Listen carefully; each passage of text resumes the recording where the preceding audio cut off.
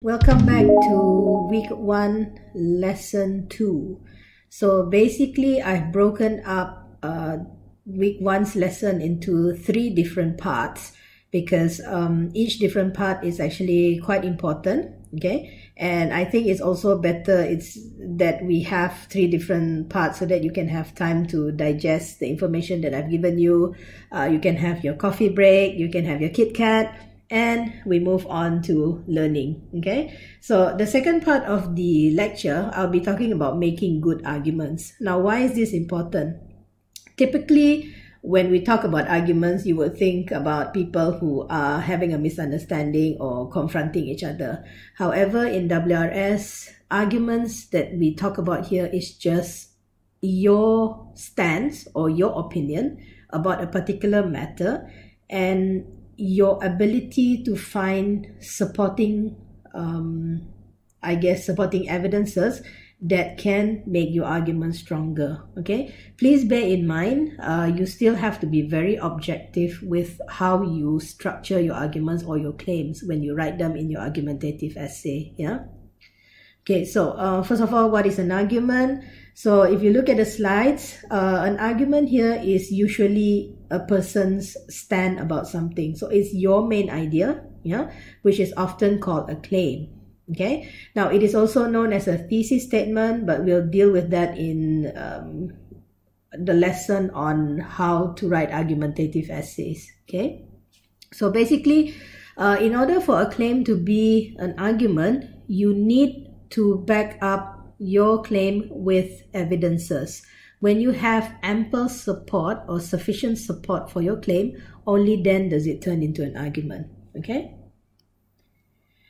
Now, arguments are basically claims that are supported by reasons or evidences. Okay? Now, why do you need to come up with an argument? Because in this sense, when you're writing your argumentative essay, what you're trying to do is you're trying to persuade someone to accept your stand or your reasoning by presenting evidences that are strong, that are valid, and that is acceptable. Okay? So an argument is very different from a statement. A statement can just be as simple as, I like drinking Pepsi. That is a statement. Why? Because regardless of how I feel about it, my opinion is I like drinking Pepsi is a personal preference. So there's nothing to argue about. Okay? Now, an argument would be something which is more, I wouldn't use the word controversial, but I would say that it invites some sort of debate. For example, studying in private higher education institutions is better than public higher education institutions. Okay, so that would be an argument because there is a debate that can go on and each side can present their own opinions, okay, or their claims, but each side must also provide evidences to support why they feel the way they do, okay? Right. Now, basically, this is the structure of an argument. So basically, you can look at it as a house. Your claim or your stand or your opinion will be the roof, okay? And each of the supporting evidences will be your pillars, okay, which are known as premises.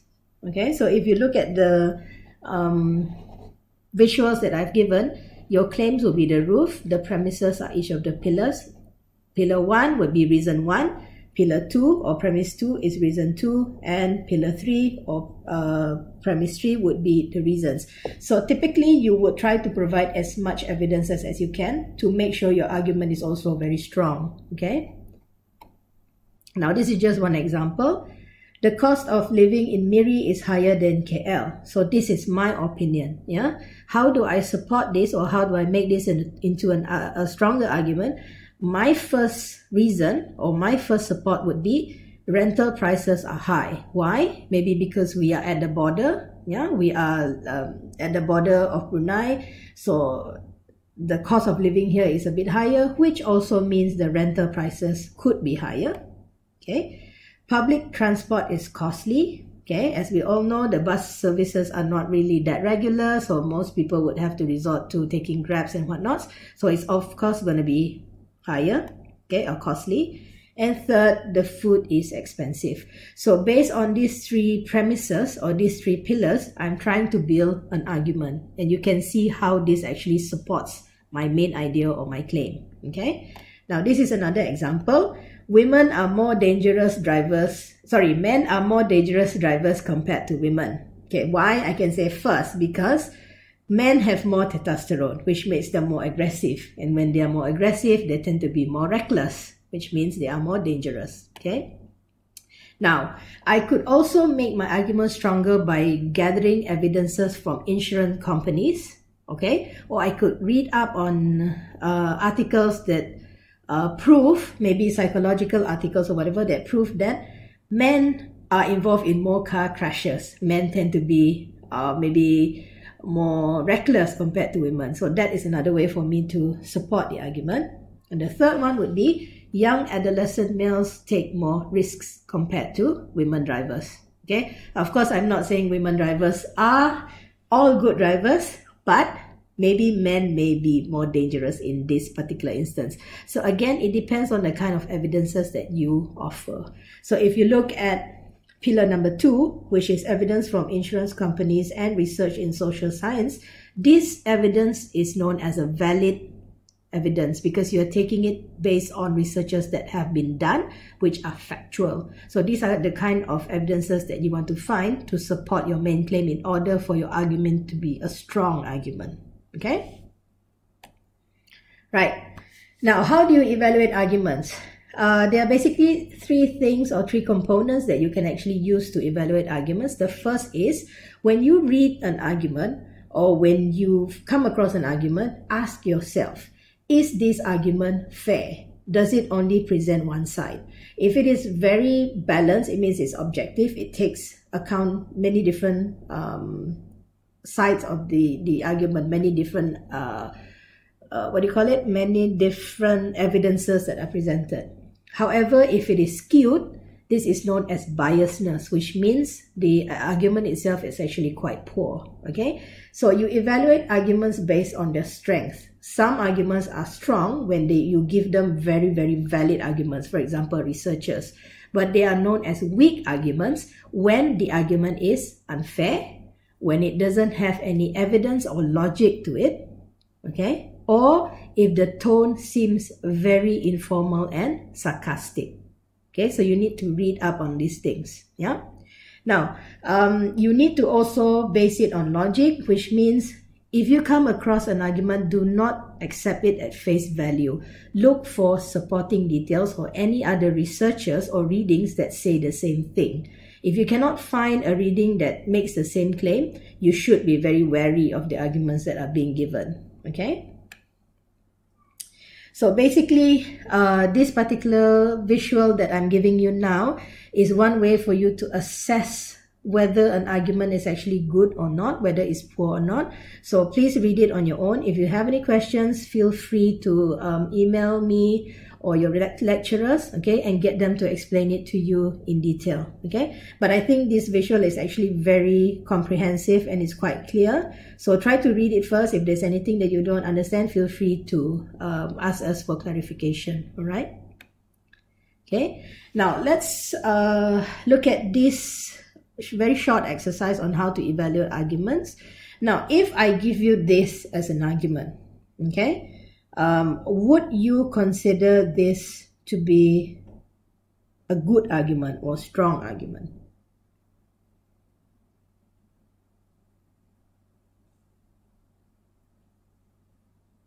Okay, would you agree or disagree? Now let's look at the answer.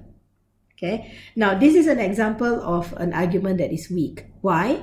Because you are making hasty generalizations. That means you only have one case, okay, or you have very little cases to support your idea.